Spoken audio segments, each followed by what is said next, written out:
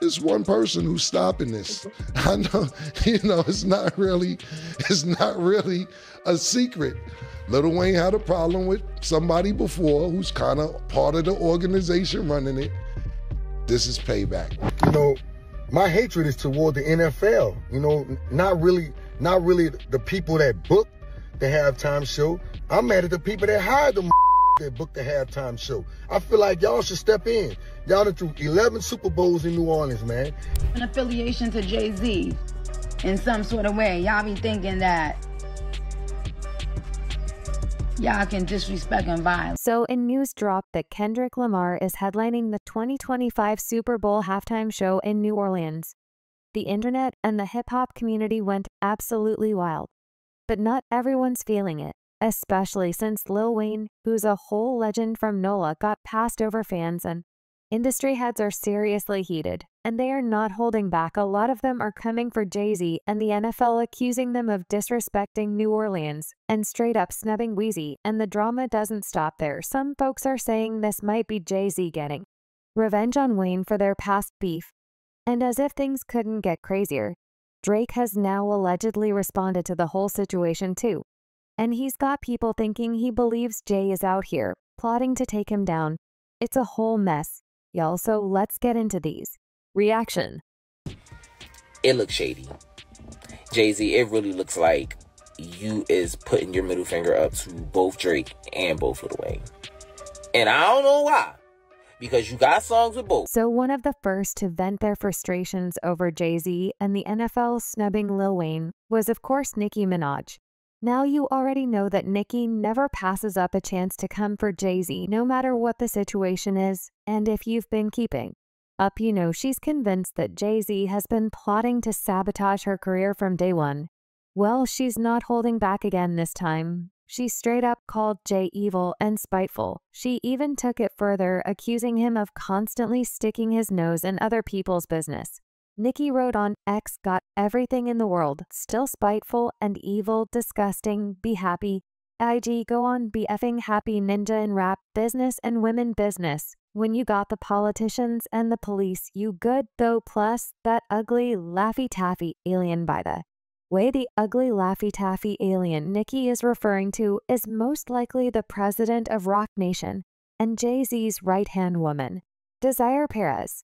Nicki previously dragged Desiree for conspiring against her and allegedly paying for Megan Thee Stallion's streams.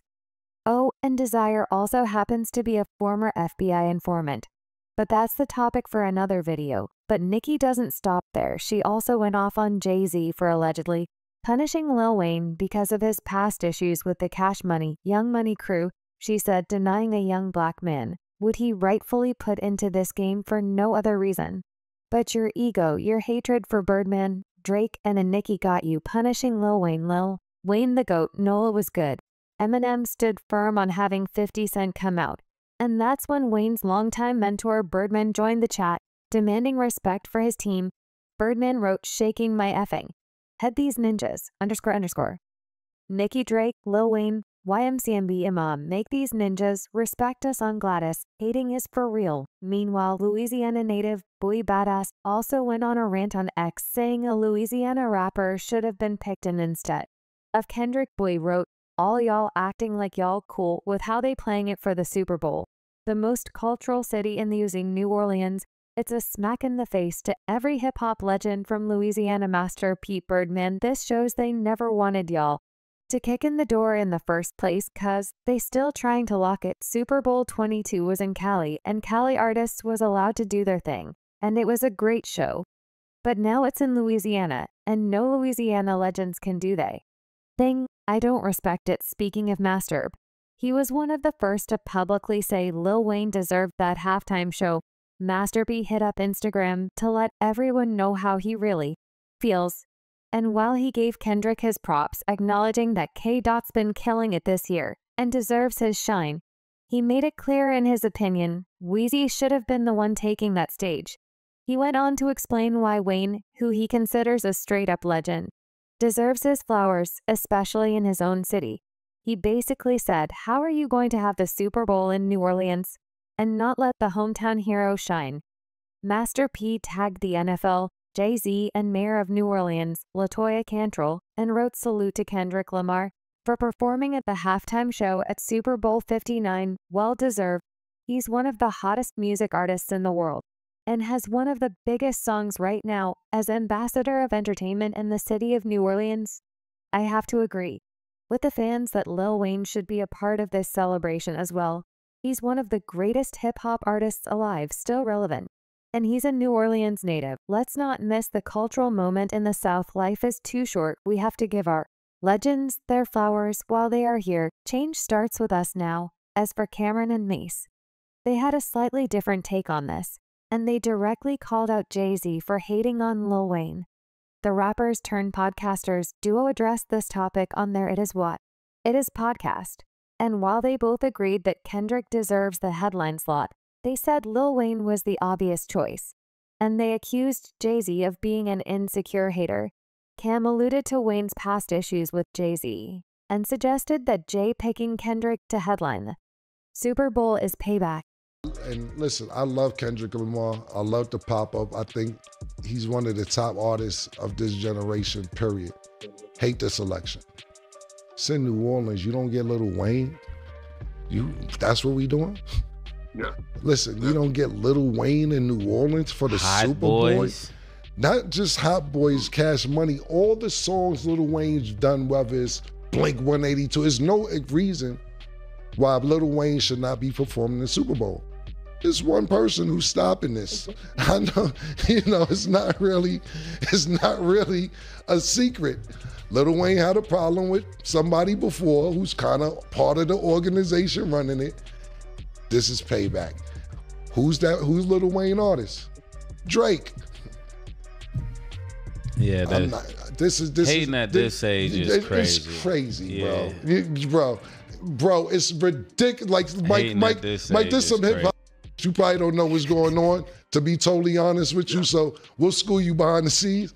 Lil Wayne not to be performing in New Orleans for the Super Bowl is egregious. And it gotta stop. It gotta stop. Mike will tell you what's going on later. It gotta stop, bro. It gotta stop, man. Yeah, and I'm doubling down on that. Hating at this age is crazy. Yeah, it's wild. I love Lil Wayne. It's wild, bro. Man. I work with Lil Wayne. I love him. Great dude. Great dude. And this has nothing towards Kendrick. If anybody deserved it, Kendrick deserved it. But there's some backstory going on. Yeah. While Lil Wayne is not performing the Super Bowl. Good points. Right, I can dig it. Yeah, that's sad. That's so sad. Yeah, that's like really sad. Like, come on, man. For real, bro. You're that insecure, man. Like, come on. Nobody want me to speak on this Super Bowl situation. Look, I'm mad about the situation just like y'all, man. But my hatred is toward the NFL. Not really the people that booked the halftime show. I'm mad at the people that hired them that booked the halftime show. I feel like y'all should step in. Y'all done threw 11 Super Bowls in New Orleans, man. Y'all have yet to put a hip-hop artist from New Orleans on the damn Super Bowl. Sure, y'all have put artists on the Super Bowl back in the days. Al Hurt, and the list goes on. Not too many. Not too many. I feel like every time y'all come here, y'all should have somebody from our city on the But this time it really hit hard when you don't have Lil Wayne on the show. I don't see how the y'all don't have Lil Wayne doing a halftime show. Somebody that has a whole bunch of hits and somebody that really deserves it and somebody that can bring out multiple artists of all genres. Think about it. So this goes to you, Roger Goodell. You need to get it right, man. You coming in our city, sucking up our culture and making up all this money and putting all this bread in your pocket, putting all this bread in other people's pockets and leaving us dry, hanging us dry. You gotta stop.